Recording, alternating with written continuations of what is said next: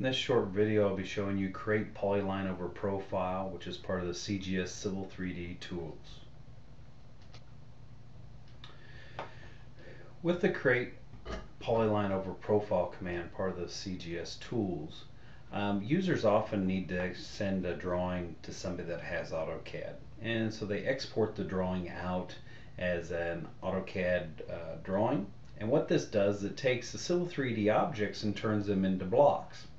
Now the problem with that is when they take that block and they want to explode that block, it breaks your profile down to individual segments.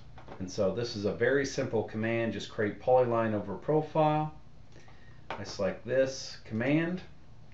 It says select your profile view, then select your profile, and I'll press enter, and now I have a polyline that goes over the top of my profile. So now a user can use that and label it up or whatever it may be.